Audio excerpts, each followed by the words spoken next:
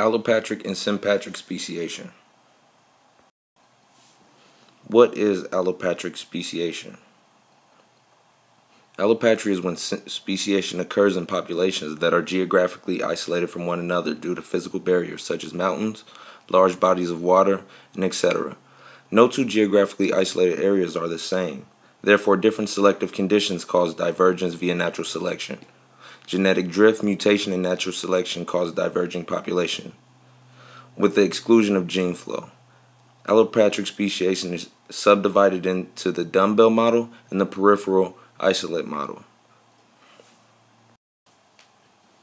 The dumbbell model is when a large population is subdivided into new populations that are themselves relatively large, while the peripheral isolate model populations that are in allopatry differ in size, with one large population and several small populations, similar to the founder effect discussed in Chapter 8.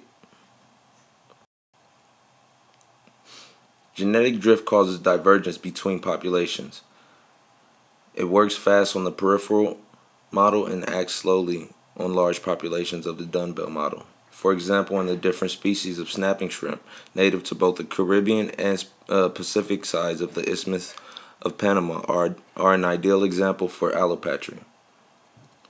All species of snapping shrimp varied in their time of divergence, with some species diverging more than 8 million years ago, while others diverged over 3 million years ago.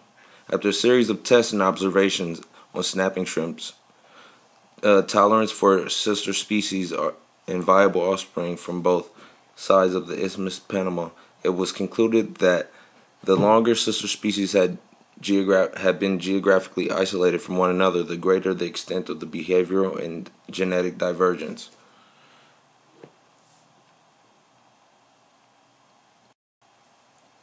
Another example of allopatric speciation and an example of the peripheral isolate model has to do with black and red spruce trees and their divergence.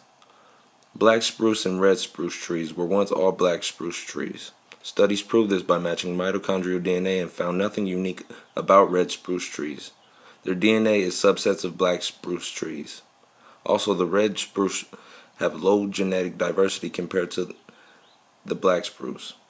But due to allopatry during the Pleistocene era, some black spruce trees were isolated from the main population and experienced different selective conditions.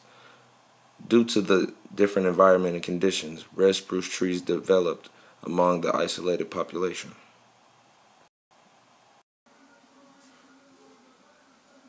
Sympatric speciation occurs when no geographic boundaries exist between diverging populations. If there's no geographic boundary, there must be some other mechanism that is driving divergence, such as competition for resources. A good example for this, for example, the arrow and Meda cichlids of Lake Apoyo in Nicaragua were studied because the arrow cichlids are only found in Lake Apoyo, while Meda cichlids are found in several lakes throughout the country. After examining the two species' diets and analyzing their body structures, researchers concluded that the Meda species lives at the bottom of the lake, while the arrow species lives in more shallow waters, and they are reproductively isolated, only preferring mates of their own species. This is a good example of sympatric speciation because there is no geographic boundaries between these two species, but there is an actual speciation occurring due to some other forces or mechanisms.